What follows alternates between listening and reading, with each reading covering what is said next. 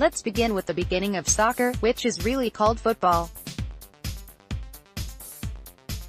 It is medieval Great Britain, and there is one village on one side, another village on the other. The match begins, and what we see is not a sport but the stuff of nightmares. Drunken men are chasing a pig's bladder with the wide goal of kicking this organ to the other village. There is no field, just the area between the villages. And this area might have rivers, a forest, hills. There is no such thing as a foul. No referee. No red cards. There is only that bloody bladder. If it reaches a village, goallll. And where exactly was the joy in this sport? It seems to be nothing but maddening. A mob storms this way and then that. People get hurt or killed. This old Scottish poem, which is on the Wikipedia page for medieval football, says it all. Bruised muscles and broken bones, discordant strife and feudal blows, lamed in old age, then crippled with all these are the beauties of football. Eventually order was imposed on football, and eventually it was adopted to the interests of capitalists.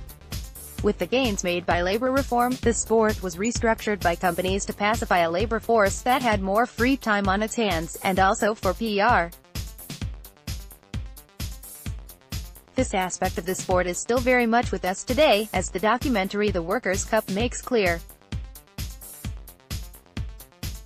Shot in 2015, it features workers from Africa, Nepal, India, and Bangladesh who are building stadiums and infrastructure for the 2022 World Cup in Qatar, the richest country in the world in terms of GDP, $124,930 per person.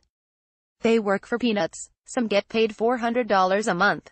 They are basically slaves. They have no rights, and can only stay in the country if they are employed. The company holds their passports.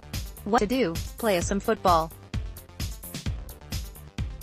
The local companies have a little league for the workers, and the documentary follows the ups and downs of one of its teams, GCC, Gulf Construction Company.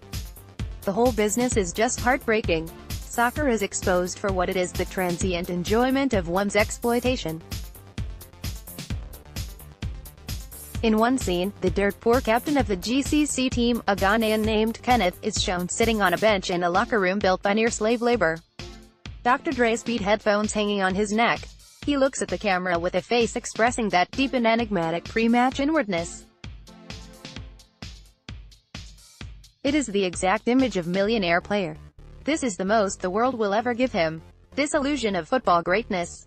The next day, he will back at the Qatar construction site breaking his back. The Workers' Cup only shows for one day, this Saturday, at the Grand Illusion. Visit Movie Times for more information.